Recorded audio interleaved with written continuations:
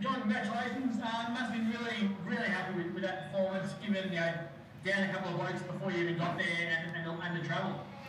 Yeah, look, as you've seen from us in the preseason, we had different guys injured at different times, and that was no different than tonight. And everyone stepped up, and as you saw statistically, we had a lot of contributors across the board. You laughed at me at the airport yesterday when I was mentioning the challenge of the travel on back-to-back games and without blokes. Is it no excuses policy that you sort of try and really implement within this group? Oh, look, absolutely. It's your individual and the team mindset to all of that. Like Cairns had the same travel. Like they played the same day we played the last game. They had to do the same thing. So it was all about our mentality and how we wanted to approach it. Milestones are big for a lot of players. Like sitting next year to finish 350th and start the way he did. Did you put emphasis on the milestone for this group to make sure that you did him the justice and the credit that he deserves? It really didn't mention it at all. Just from my experience, when players have milestones, they just naturally want to play well in a milestone game. I think his teammates did a great job of getting him the ball early, and look, he capitalized by making the shots. What does he mean to this group? Talk him up while he's sitting next to you. Look, our group from top to bottom, the approach that they bring in every day. I've been fortunate enough to know him since he was about 17 years old, and just to see him mature and grow. You would probably say he hasn't shot the ball at the beginning of the season very well, but he stayed with it. Hopefully I've given him some confidence with that. And then tonight, like, it was only a matter of time before some of our shooters started making shots. And I'll tell you, it was nice to see it go through. And you see us at practice, like our guys stay behind, they put in the extra work, they put in the time and effort. So at some stage you will get rewarded. What does tonight mean to you personally from a milestone perspective and from a win perspective? Obviously you're going to talk about the team, but it is a big day for you personally. I mean, yeah, it's definitely, I'm very fortunate to see 350 games in this league. It's a very good league, and I guess to see it where it was to where it is now, it's pretty special to be a part of. But yeah, as you said, I think tonight we were down two guys, but that's the beauty of this group.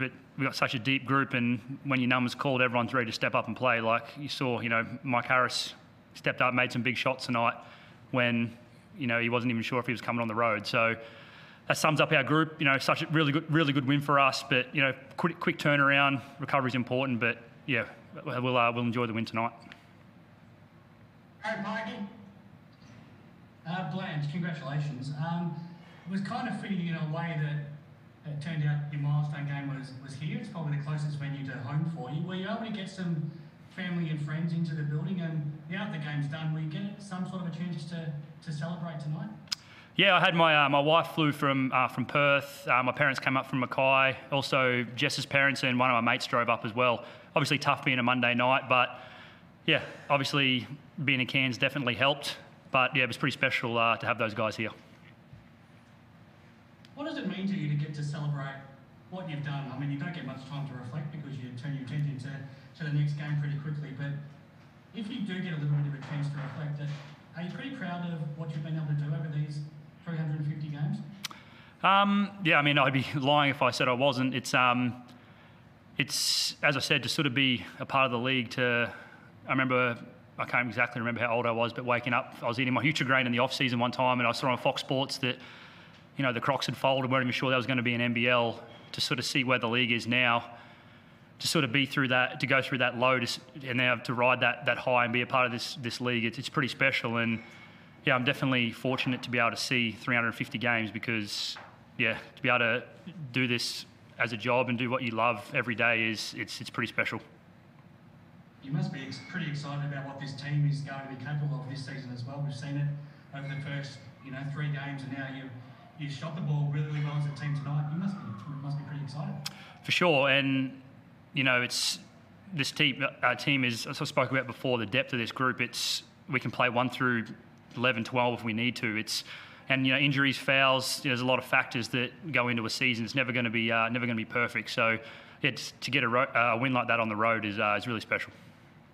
And John, just one for you. You must have been delighted in so much of what you saw out there tonight. The shots fell, but you forced them into a lot of turnovers. You were able to capitalise on that.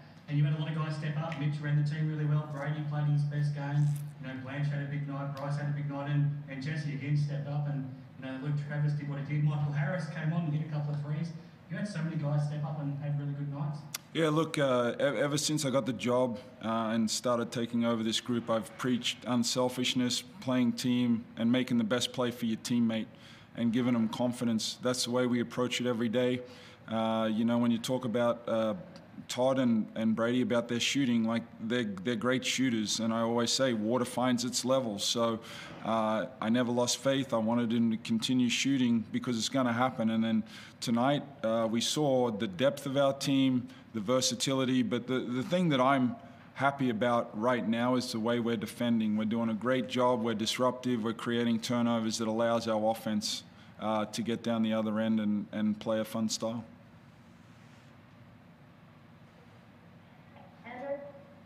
Yeah, thank you. It's Andrew Kenyon from Maybe Your Pocket Podcast. John, just a question for you. It's picking up that mention of defence. I noticed in the third quarter at about 4 minutes, Kyle Zunic really stepped up defensively on the perimeter and just carried a hand perfectly on the ball. You seem particularly pumped up about it. Is that something you're trying to instill in the whole team? Oh, look, absolutely. But Mitch Norton and Kyle Zunic are the guys that set the tone for that. You know, Mitch is really starting to come into his own over the last couple games with setting a presence. And then Zunic, it's great. I can get Norton out for a quick blow and Zunic comes in and picks it right up. So I think he played a great NBL 1 season. So the confidence is just carried over. And I try and keep his role pretty simple. So hopefully that helps him out when he gets out on the floor. Thanks, John. And just one for Todd. Having played now 350, do you feel like you're still, you know, at the peak of your game? You seem to be looking pretty comfortable out there. Have you been into Jesse Wagstaff rejuvenation? Well, I tell you what, 30 feels better than 29 because I had surgery this time last year. So, yeah, I mean, body feels great. It's, yeah, I mean, every day you get to come in and do what you love and look at it, try and come in and get better somehow. You know, whether it's recovery, shooting, whatever it might be. It's yeah, it's just a privilege to be able to come in and do that every day. Fantastic. Thanks, guys. I'll leave it at that. Just one final one before you finish up. To Sean and Corey, is there any update on anyways? Is Corey still planning to come home tomorrow? And do you know how Sean's ankle is? We just got done with the game, Craig.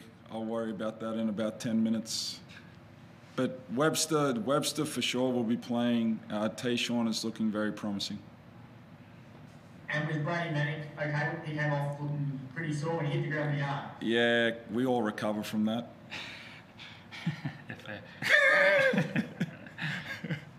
Thank you. Count them, don't rob them. Yep. Thanks, John. Thanks, Todd.